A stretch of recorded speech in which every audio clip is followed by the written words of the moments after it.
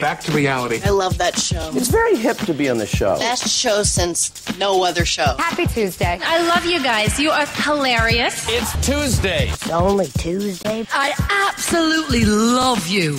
You're thoroughly entertaining. I'm very excited. It's Tuesday. Another Tuesday. Come on, it's showtime.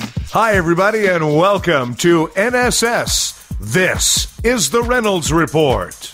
Both Spectre and the Peanuts movie reinvigorated moviegoers this past weekend. Spectre took an easy first-place spot with an estimated $73 million to become the second biggest Bond opening of all time. It's the 24th film in the 53-year-old series. The Peanuts movie provided a family-friendly alternative to James Bond's Guns and Martinis and took second place with a strong $45 million.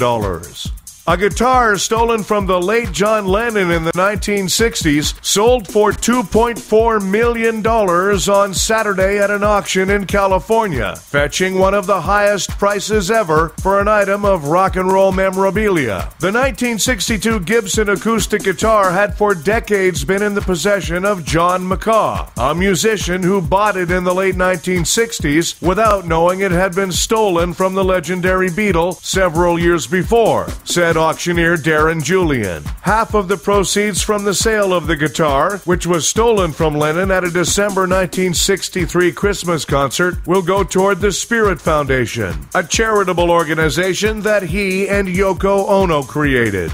The holiday cups at Starbucks this year are just plain red. No snowflakes, no dog sledding, no Santa Claus, nothing. Just a red cup with the Starbucks logo. And some people are freaking out about it. They say it isn't Christmassy enough. Well, Starbucks held a press conference to explain. Thank you for being here. Those of us from Starbucks would like to address the recent accusations that our holiday cups will be all red and no longer represent Christmas. First of all, our logo is green. Put that on a red cup and you have two distinguishable colors of Christmas, red and green. But some are complaining, why no snowflakes like before? The snowflakes have nothing to do with Christmas. It's just frozen rain. What about dogs on sleds? Again, dogs and sleds have no religious meaning whatsoever unless you belong to the Church of the Sledding Dog. Snowman, not religious. Ornaments, sometimes religious, but not the ones we were putting on the cups. So for all of you hashtagging, Merry Christmas, Starbucks, why don't you hashtag something to do? Hashtag mic drop. That's all I got. Architects have named an apartment complex in Singapore as the World Building of the Year. It's considered the best for its ingenuity, imagination, and the fact that nowhere on the building is the word Trump. Khloe Kardashian's upcoming talk show has been pushed back. Oh no, now we'll never get to see or hear from Khloe Kardashian. Meanwhile, Khloe says she'll get some cosmetic work done on her face eventually, which may be the first time ever the words Kardashian and work have been used in the same sentence. O.J. Simpson claims he never had sex with Kris Jenner, and as proof, he points to the fact that Kris Jenner is still alive.